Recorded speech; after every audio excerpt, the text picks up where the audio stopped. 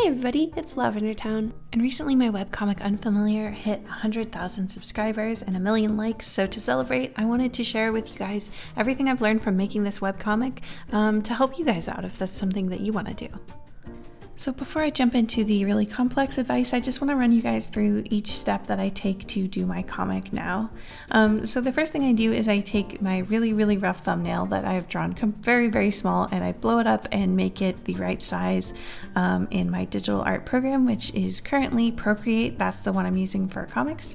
And then I draw a refined version of those drawings over top of them, usually in red or pink. It just helps them sort of bounce out from that thumbnail background. Then I put in my panels and my text and bubbles, and then finally I can get started on the finalized art. The inking stage is usually what takes the longest, followed by flat colors, and that's because it requires the most precision and it requires you to know the most detail about your characters and environments, which you can kind of skip over when you're sketching. I highly recommend that you hand draw your bubbles. It just makes them look a lot more fun and full of character. And then I like to do the coloring flat step. If you are not coloring and you're just using tones like black and white, this will probably be the last step, but for me this is only the beginning of the coloring. Once I get all of the flat colors down, I have to go over it with a multiply layer and shade all over the place, and especially if you're having a moody scene like the scene in this moody classroom, I play with a lot of like gradients and things just to see what makes it look the most atmospheric and nice. And then there's highlight layer that just makes things pop out and makes her eye look like shiny and glossy, and that's basically it. Now that you guys know my basic steps to making my comic pages, I'm going to get into more detailed answers for frequently asked questions I get about making webcomics. One of the first questions I got was about the font I use in my comic, and this ties right in with one of my biggest suggestions for new webcomic creators. I suggest that you make your own font out of your own handwriting. It'll just look really good with your own drawings, and it always makes your comic look a little more yours. It's surprisingly easy too, so don't stress. There's a website I use called Calligrapher. This is obviously not sponsored, and I use a free version of it. Even though there's a paid version, the free version works just fine. So all you really have to do is put in the characters that you want built into your font, and then they'll make you these templates that you can either print out and write in real life, and then you take a photo and upload it. I did mine in Clip Studio, but it's just very simple. You write in all the letters that you need into the little boxes. You just need to make sure that you carefully study those very faint gray lines and make sure that everything's kind of in line. You don't want it to be perfect, again, because you want it to look sort of hand lettered. This gives your comics a really like homemade feel, and it just makes the like text in the comics not like pop out the way that they sometimes do when people are using like a Helvetica right next to their like hand-drawn art. It just makes everything look really smooth. So the top one is the one I just made, and underneath it is the one I use for Unfamiliar. The Unfamiliar one is a little chunkier, which I find works well with my comic style in Unfamiliar, but feel free to play around with the styles before you commit to just one font. Next up, I got a bunch of questions about how far you should have your comic planned out before you actually start drawing it. Honestly, there's no right or wrong answer to this, so all I can speak to is things that I've tried. So the first thing that I used to do when I was about 14, 15 and first getting into uploading my comics online, I basically didn't plan anything out. All I had really prepared before I got started on the first page was the character designs, and from that point forward, I just sort of randomly decided what would happen each page, trying to get to certain scenes that I imagined up in my head one way or another, but that didn't really work for me long term. It caused me to write myself into a corner and just throw in a bunch of random stuff. It's kind of a fanficky way of approaching your story, and I think a lot of people find it less satisfying just because there's no real way for you to like foreshadow anything or like set things up in advance because you just don't know what's gonna happen. So to answer this question about my script writing process, and also this question about how far I have Unfamiliar planned, basically I do a sort of mixture between like a point between having nothing planned and having everything totally nailed down. For whatever reason, I don't find myself being very motivated when things are 100% planned out and I'm not allowed to deviate from them, because sometimes I like think of jokes, or I think of clever little like plot twists or things that I feel like would be better in the story, and if I feel like I can't put those in because I have it planned out like so far in advance that like changing something now would like destroy, you know, pages and pages of scripts and thumbnails, that like totally messes me up and makes me feel sad. But on the other hand, like I said, you can't build a story from the bottom up and just like hope that the story ends up satisfying, coming up with, you know, your story page by page. So what I do for Unfamiliar is basically all of the beginning was very detailedly planned out, like very carefully planned out. The end is very carefully planned out, and all of the character arcs are also planned out pretty strongly. However, Unfamiliar has an episodic angle to it, with the fact that Planchette is trying to get a variety of different ghosts to leave her house, and so the stories of those ghosts and what their problems are and the ways to solve their problems are episodic. So I don't actually plan those out until I reach that chapter, and then I basically plan out the entire chapter. I know exactly how it's going to go before I start that chapter, but I don't have to know that like before I start the comic, for example. So the whole chapter with Alice and her whole deal was not planned when I first started the comic. That was something that I came to and I developed before I started the chapter, but it was not developed when I was writing Planchette moving into her house. This next question I really like, and it's, how do you know if a story is good enough to be turned into a comic? Now, my first gut reaction was like, well, you know, if it's a story you believe in, you should just go for it. But I want to give this a serious like answer and not just a fluffy answer.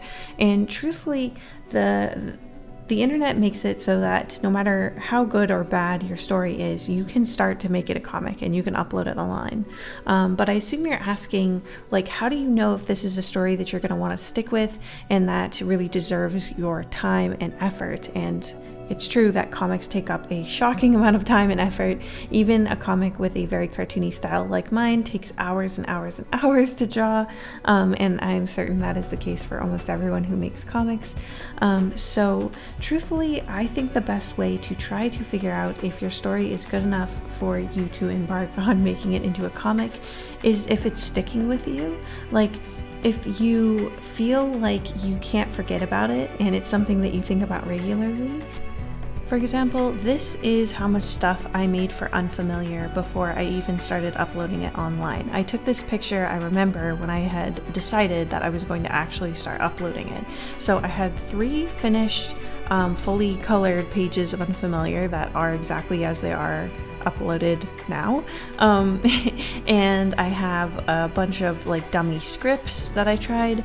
I did a full floppy booklet of like a test chapter of Unfamiliar, which is like, I believe it was like 9 or 12 pages ish of comic art that never even went and got uploaded. I ended up redrawing that entire chapter and changing some things, and of course tons and tons of sketches, character art, and planning stuff, and it took me about a year to amass all of that because I was in school and it was just something that I was kind of like chipping away at for a whole year. And by that point I knew that this was a story that I was going to be able to commit to because it was something that I wasn't like forgetting about. I just kept wanting to work on it, and I think you probably shouldn't wait a whole year like I did. I probably only did that because I was so busy at the time, but if a couple months are passing and you still want to keep chipping away at whatever like binder of stuff for your story, that's probably a good indicator that this is something that you're going to be able to stick with and that you're going to really be able to make something special. This next question is about how to schedule doing your comic into your daily life, and this is something that is really important for basically everyone. Now, most people are not going to be able to start their comic as a full-time job. Even professional comic artists aren't really able to do that. Usually you have to make some comic pages before you can even pitch it to a publisher, so chances are you're going to have to be jamming comic pages into your daily schedule wherever you can. When I started Unfamiliar, I had 6 hours of studio classes every weekday and work on every day of the weekend. And it was almost, I honestly don't even know how I did it. I wasn't really sleeping very much. I don't recommend that. And I was doing 3 pages a week for quite a while, actually. Now I've switched it to 1 page a week, and I recommend in general, do less pages a week, like promise less pages a week than you think you can do. It's always better to consistently upload in like smaller amounts rather than promise to upload more, or like the absolute maximum that you can do, and then sometimes miss updates. You want to build trust with your readers, especially when you're first starting out and they don't really know you yet. So I really recommend, just like try to figure out how much time you have that you can dedicate to this comic and do the like lower estimation of what you think you can do, and that's going to probably be the best. This next question is about pacing, like how much stuff should be happening on each page. And by this point, I've done nearly 200 pages of Unfamiliar, so now I'm doing it just based on gut feeling. But when I was first starting out, the way that I basically decided the pace was I wanted every page to feel substantial enough to justify the week or so that people had to wait to see it. So usually that meant I wanted there to be at least 1 joke or 1 plot advancement every single page.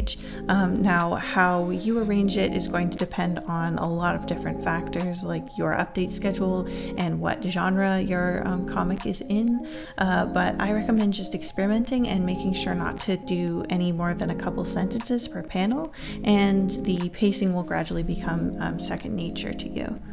Now, these next 2 questions are similar. They're basically about how to keep your characters and your story consistent to what you planned.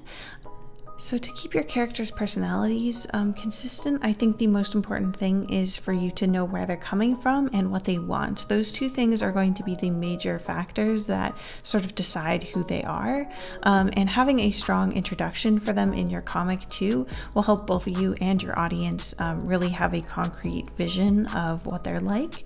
I used to really love doing long like character questionnaires where you would write down every little detail about everything they like their favorite breakfast food and like everything, but now I've really come to believe that the most important thing and the only thing you really need is to understand what they want and what they're afraid of.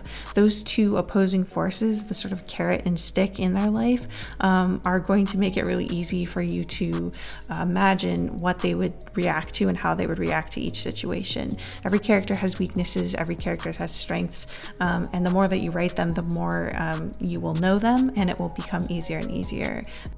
And staying consistent to my story is basically just a balancing act of, again, like I just described earlier, giving myself enough freedom where I feel like I have some control over the story even as I'm actually executing the pages, while also having certain things that I've just told myself I'm not ever going to change, and having that balance has really helped me keep my story consistent. This next question is just one of many that I've gotten about how to stay motivated and how to stick to a project while you're having tons of new ideas and things that keep interrupting you and making you want to switch to something else. Personally, I am definitely one of those people who has new project ideas all the time, and it is true, it's always a little bit seductive whenever you have a brand new story idea that you haven't really explored at all. That's always going to seem more appealing than the comic you've been working on that has, early pages that you think are ugly and story problems that you're going to have to painstakingly figure out. But when it really comes down to it, if you really love the story that you're telling and you really want it to be finished, there's intrinsic motivation in keeping that momentum up and keeping the pages going. I find every milestone I hit with Unfamiliar makes it easier to continue. Like as soon as I cracked 100 pages, I felt really a lot more motivated to keep going, just because it's something I'd never even come close to before. Also, it's important to remember that sticking with things and being able to work through a lack of motivation is actually a skill. It's a muscle that you can train. So if you gradually increase the length of your projects, starting from something as simple and short as like a 2-page comic, and get used to like finishing things and continuing things past the point that you would normally feel like doing it, it might make it easier for you to dedicate that time to longer stories. It might not actually be the story's fault. It might just be that you're not used to pushing yourself in that way, and that's fine. Nobody's born being able to do that. It's just something that you can really train into yourself. Can you make a living off of webcomics? Yes, you definitely can. However, you have to be pretty aggressive about it. I do think things are going to get easier and easier for webcomic artists and their prospects, especially with things like Tower of God getting turned into an anime and True Beauty getting a live-action drama. These are all really good signs for webcomics becoming more mainstream, not only in Korea, but also like around the world, which is huge. But currently at this time, at least for me, I am only making enough on my webcomic to cover like 1 or 2 of my household bills, not enough to cover like rent and groceries and all of these things. But if instead of devoting my time to YouTube and Twitch and all the other things I do with my time, I spent all of that time on Unfamiliar, it might very well be able to be my full-time job. But I would have to make a significant gamble to dedicate that much time to it. So it's really hard to know. But if you are interested in making this your full-time job, my best advice to you is to start a webcomic as quickly as possible and build an audience as fast as you can.